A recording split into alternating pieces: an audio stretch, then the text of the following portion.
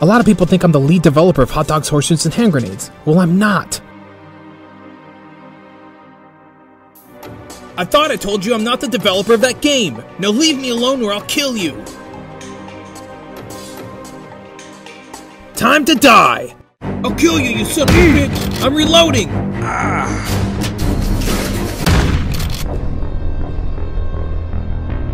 Hey guys.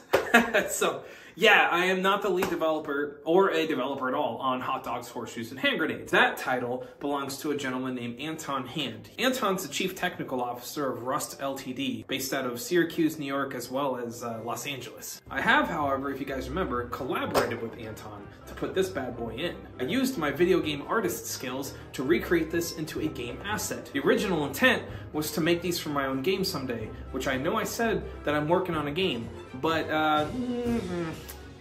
not really anymore. It's on indefinite hold. I just don't have the time, and I don't have the manpower, I don't have the money, the resources to build a game.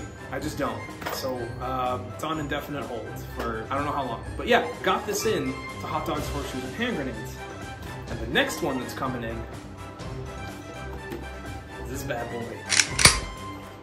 Yeah, the bolt action Pringles. Did this for one of my reloads way back in the day, probably close to a year ago now. But I imagined this as a rail rifle that fires potato chips that are encased in iron. And not too long after that, the Rail-Tater was born. So expect that to be in the next update of Hot Dogs, Horseshoes, and Hand Grenades, or maybe the next 2 updates, I'm not sure. I know Anton has already started working on it.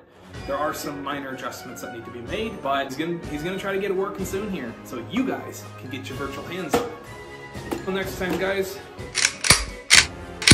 Commander Carl signing off.